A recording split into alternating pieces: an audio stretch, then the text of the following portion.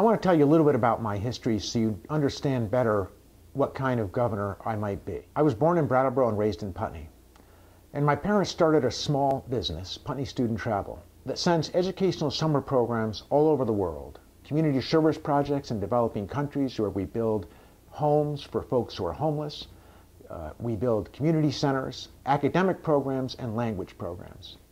I went to school in Vermont, and I went to college at Wesleyan University in Middletown, Connecticut.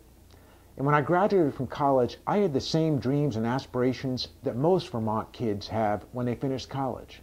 I wanted to come home and make a good living so I could provide for my family. So I came back, and I went to work in that small business, which is housed in an old dairy barn next to the house where I was born.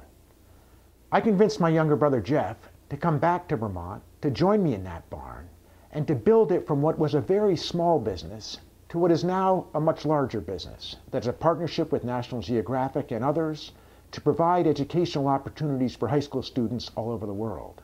We've done some great things for kids over the years. We've created a lot of jobs, and we've met a lot of success. I want to be able to ensure that more Vermont kids have exactly the same opportunity that I was so blessed to have. That's why I'm running for governor. That's why I need your help.